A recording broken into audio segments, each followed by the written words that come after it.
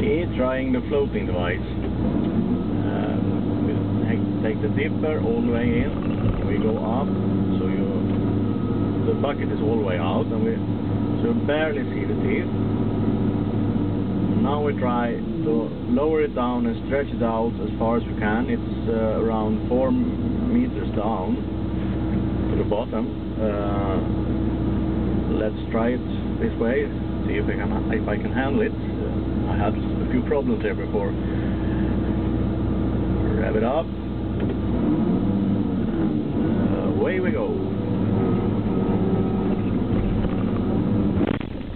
Well, that didn't take long.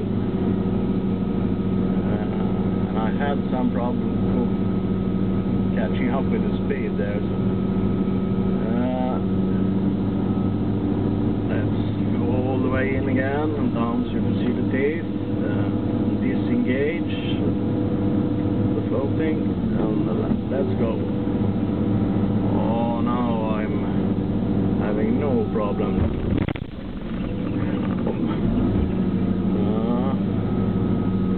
Well, it's a lot slower without it.